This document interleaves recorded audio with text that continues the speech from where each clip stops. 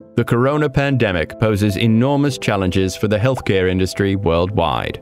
Therefore, we sincerely want to say thank you to oncologists, radiation oncologists, urologists, gynecologists, ophthalmologists, neurosurgeons, medical physicists, and all other specialists and medical staff who maintain the care of cancer patients in times of crisis.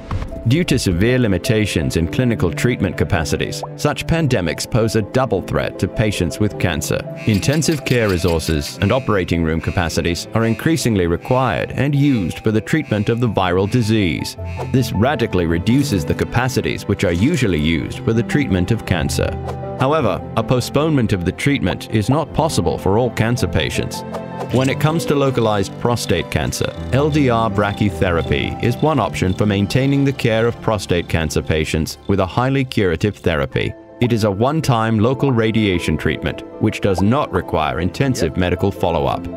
In the case of an outpatient treatment, a stay in the hospital can also be completely avoided. But also, while returning to normalcy after such a serious crisis, LDR provides an effective form of therapy that can contribute to the sustained relief of strained capacities in urological surgery or external radiation therapy.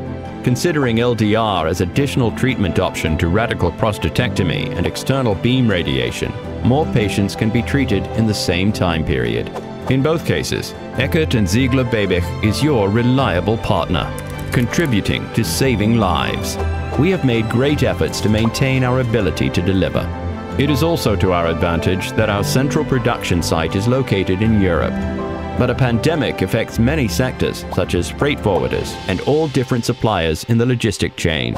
The earlier you contact us for a requirement, the more punctual and reliable we can deliver. In this way, we can jointly maintain a highly curative form of therapy for prostate cancer patients during a pandemic. Eckert Ziegler BEBIG.